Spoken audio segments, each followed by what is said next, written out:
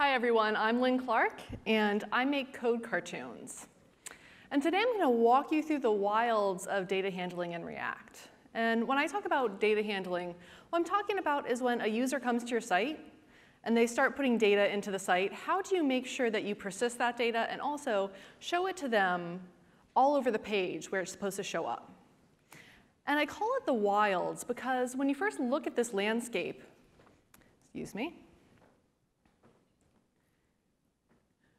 when you first look at this landscape, it can seem like an untamed profusion of different options. But when you look at it closer, there are really three very distinct ways of doing this. And they're actually easier to understand than you might think. So I'm going to take you on a whirlwind tour through this landscape. The first of these three was Flux. And there's a kernel of an idea in Flux that carries through to the other two. And so I want to start with that kernel, that idea. And this is it. Now, don't worry if you don't understand it. This whole project started because I didn't understand this diagram when I first came to it. But once you understand Flux, this diagram is very clear. Before explaining this diagram, though, I should really explain the problem that Flux solves. Flux and React both come from Facebook. I'm sure that you all have realized this by now. And they were developed side by side to address a particular set of problems that Facebook was seeing. And this was the notification bug. How many of you remember this notification bug from a few years ago, where you would, go to Facebook, see a notification saying that you had a new message, and then you click on it, and it would go away. But then you'd start going about the business, whatever you were doing on Facebook before, and it would come back again. And it would just keep going back and forth and back and forth. It was this cycle. But it wasn't just a cycle for you, the user. It was also a cycle for the developers at Facebook. They'd fix it, and then it would come back again. So they wanted to fix it once and for all and end this cycle of unpredictability. When they looked closer, they saw that the source of the problems was in the way that they were handling data. They had these models that held the data. And then those models, when a user would come to the site and view a page, those models would push the data out to the views. Well, of course, the views also provided a user interface for users to add more data.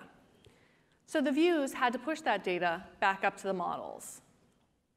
And sometimes there are dependencies between models. So you have model-to-model communication.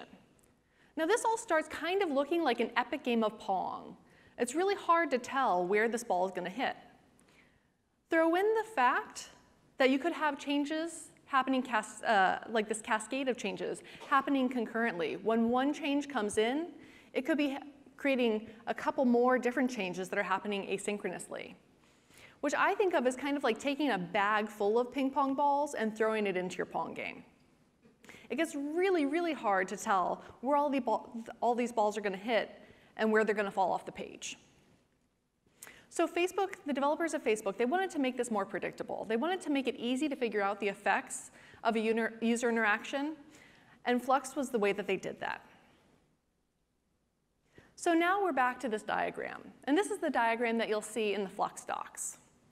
What it's showing you is a unidirectional data flow. So unidirectional, you've heard this if you work with React. You might be familiar with it from React components.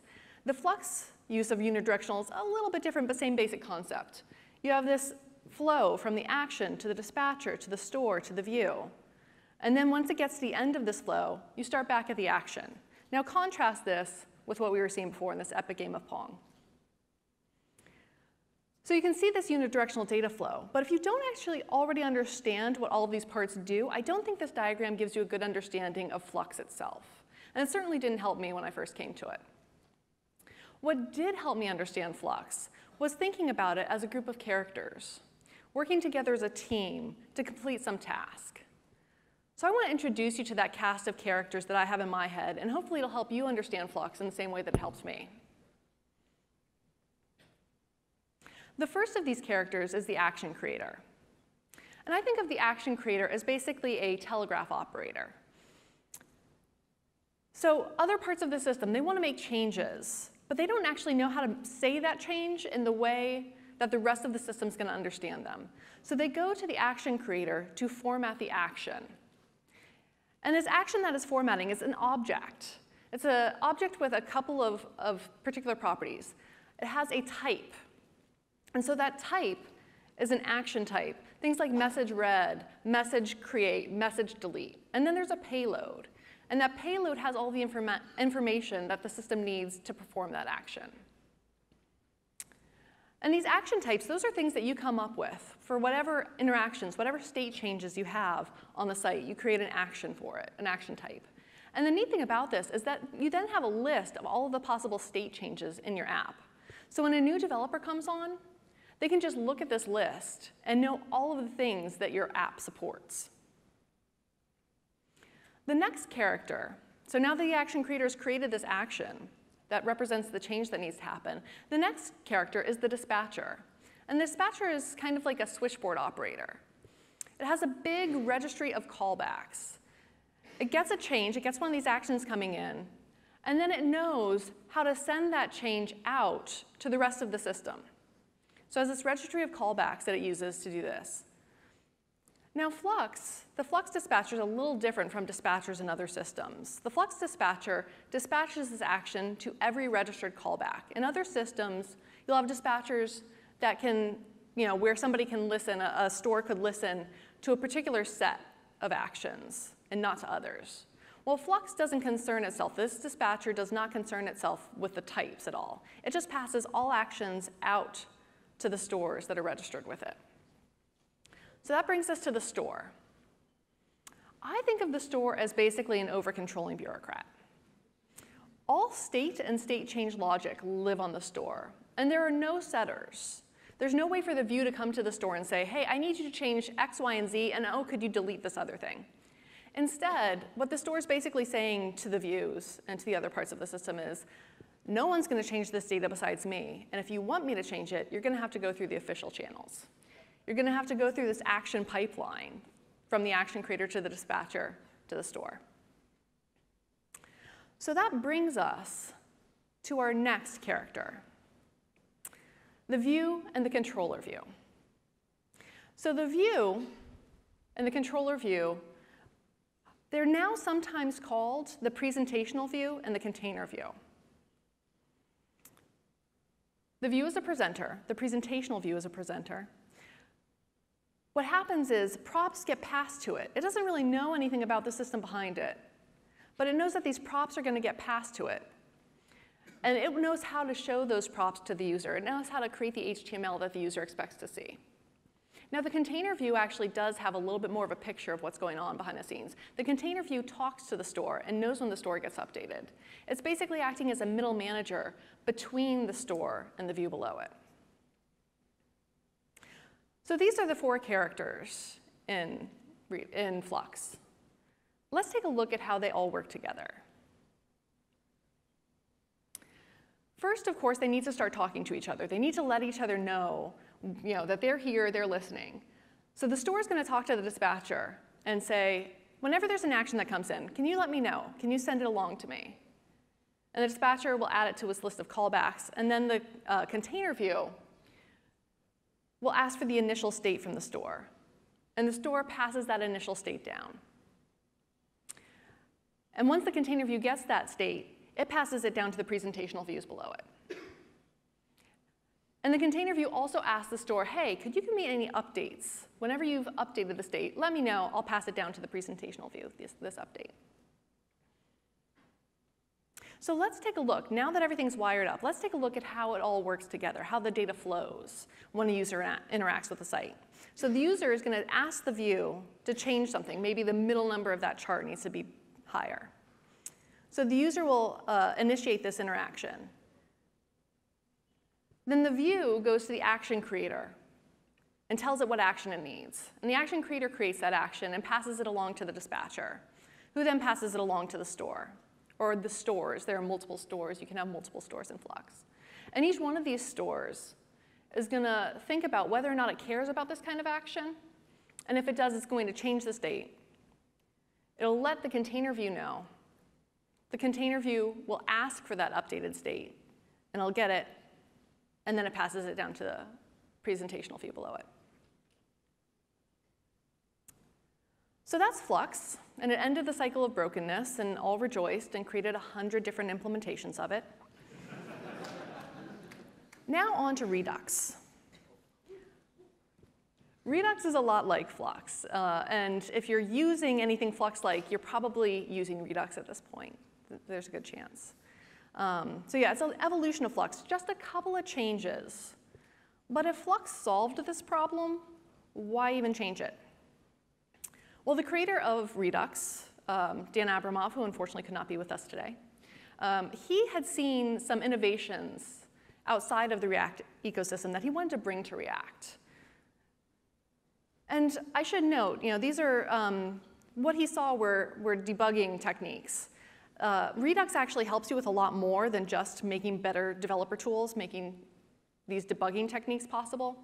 But I think that this use case of debugging techniques is actually a really helpful way to think about the changes that were made. So I'm going to keep going with it. But just be aware that Redux also has other advantages. So these debugging techniques that he saw in other communities, they were things like hot module reloading or hot loading and time travel debugging. Before I talk about what changes he made to enable those, though, I should explain what exactly those things are. Let's start with hot loading. Imagine that you are building a to-do list application. And so you have, you're testing it out. You have a few to-dos that you're testing with, eat, sleep, all important things. And you have a function that adds these to-dos. And you're adding them to the end of the list, to the back of the list. Well, once you start working with it, you see that to-dos are going to be added below the fold. Nobody's going to see their to-dos added. So you need to change this so that you're now adding to-dos to the front of the list. When you make the change to your code, how do you see that it's actually worked? Well, you reload that object. Of course, when you reload that object, you lose the state. So now you have to type in all your to-dos again to keep testing it. What you need to do to actually make it possible to not lose your state, but also test out your functionality, is to actually split this into two objects. One object that holds on to the state, and one object that can be reloaded whenever you change the logic on that object. So you can reload that object that holds on to the functions without reloading the object that holds on to the state. So this is what you need for hot module reloading. Time travel debugging is kind of similar. You start off with your app in an initial state, and then you take an action, and then you end up at a new state. And you do that a couple more times. Now, think about if your problem manifests, if you only see your problem between step 2 and step 3 here. Hot module reloading, hot loading, is not going to get you that interaction that you want, where you can just rapidly switch back and forth between coding and seeing the changes. And the reason that it's not going to is because it's actually between step 2 and step 3. You've already gotten to step 3. You've already changed your state so that you're at step 3, past step 3. What you need to do is be able to step backwards in time, to step backwards to 2, to be at the state position that you were in at the end of step 2. And that's what time travel debugging enables. Now, how do you actually make your app, make it possible to do time travel debugging? Well, one way you can do it is by actually keeping a snapshot of the state at the end of each of these steps. But in order to do that, you need to make sure that you're not changing that state object between these steps. And so that's where you get into things like immutability. Having pure functions where you're just passing in a state object and taking an action and then returning a new state object, not changing the old one, but returning a new one that has the changes applied. So Redux makes these two things possible. It makes hot reloading and time travel debugging possible. I'm not going to walk through exactly how it does that. It's very similar to Flux, and I have written it up. If you want to step through, you can go to codecartoons.com and see a cartoon that walked all the way through it. But I do want to point out two things, two key differences. And the first is in the way that the store handles data changes, state changes. The store, there's only one store in Redux, and it holds on to a single state object, a single state tree. It doesn't actually perform any of the logic to change the state, though. It will pass that single state tree that it's holding on to something called a reducer. And whenever an action comes in, it'll pass this state and the reducer down. Or sorry, the state and the action down to the reducer. So this is what we needed for hot module reloading, as you remember. We needed to have this separation between the thing that holds on to the state and the thing that actually changes the state. The way that the reducer does this is by copying the state that it was passed and making changes to the copy. So as you'll remember, this is what we needed for time travel debugging. In addition to this change, I want to point out another change that was made in Redux, and that's in the way that the store and the views talk to each other. So as you'll remember in Flux, you actually needed your container view to talk to the store and say, let me know whenever the state changes. And then it needed to prepare any of the variables that were coming down. Well, Redux does away with this. It puts something in between called the view layer binding. And I like to think of the view layer binding as kind of like an IT department. It makes sure all of the views are hooked up to this data network and makes sure it pushes out the data to those views. So it just helps a little bit with some of this boilerplate and to make things a little bit clearer. So that's Redux. Now we move on to Relay. If you've been following along closely up until now, you might have a question. And that's, where's the cloud? Where is the interaction with the server? How do you fetch data from a server? And how do you sync changes back up to a server?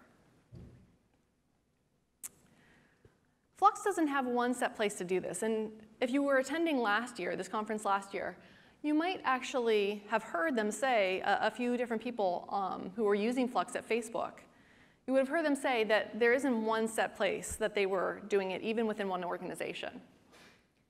Redux does have one place for interactions with the cloud, and that's in middleware. But if you want to do complex things like complex caching or query optimization, you have to find the tools to do that yourself or build them and wire it all up. What Relay does is it handles a lot of that for you without you actually having to write a lot of complex code on the client. It'll handle things like caching, query optimization, taking care of network errors. So that's what it does.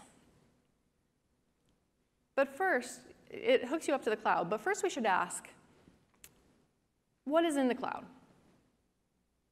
Well, in the case of an app like Facebook, it's a giant graph of data. And when I talk about graph here, I'm talking about a graph theory kind of graph. So I'm talking about a huge number of objects, of things, and the relationships between these things. So an example of a thing would be something like a user or an event. And an example of a relationship would be like the relationship of a friend between two users, or the relationship of invited to between a user and an event. In graph theory, the things here are often called nodes, and the relationships between them are often called edges.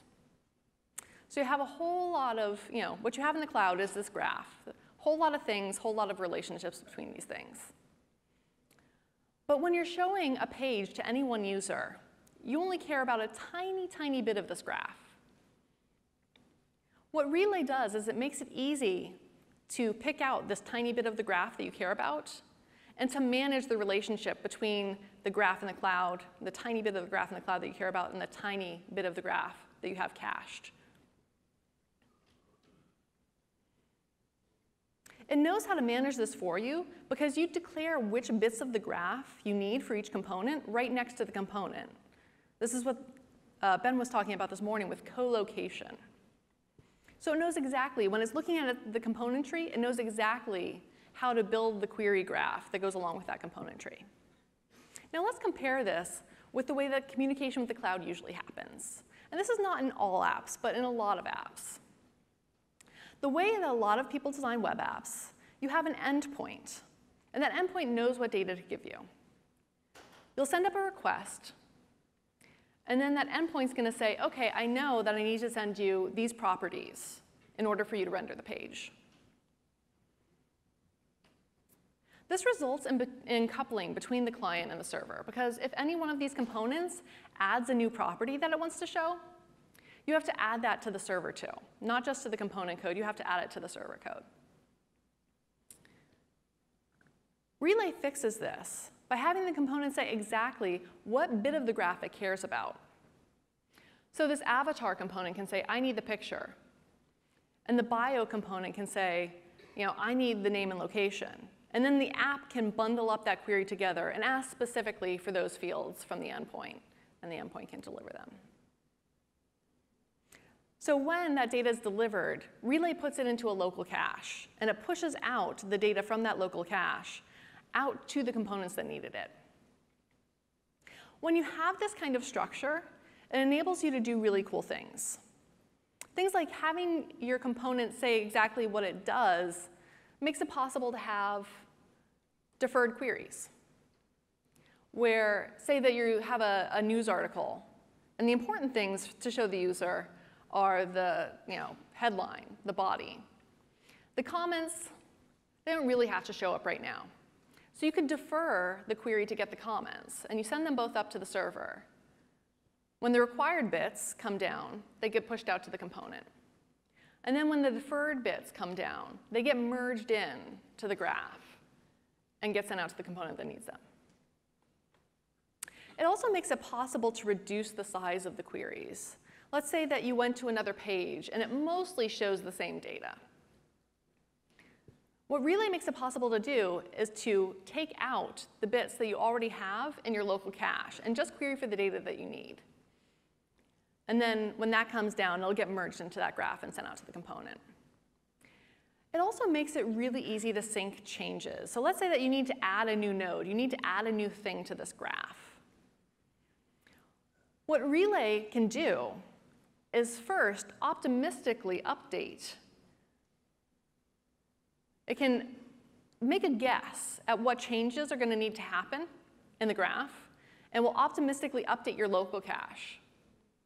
And then it'll push up the change and the query for the data that it thinks will be changing.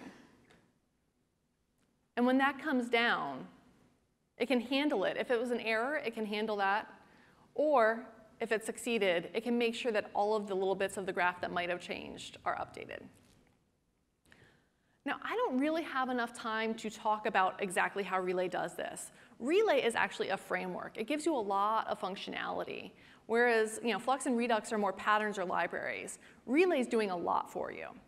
But I do have a 4-part code cartoon on codecartoons.com if you want to check out walk through exactly how this works.